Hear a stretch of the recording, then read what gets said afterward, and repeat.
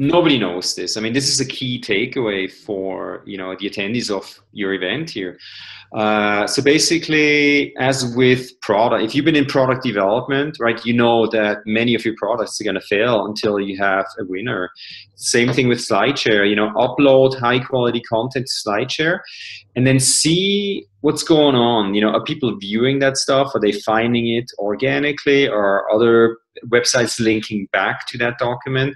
If you see that one of your slides or documents is getting a lot of views, you probably have a winner, right? And then you have to create a new document and upload it for your next event.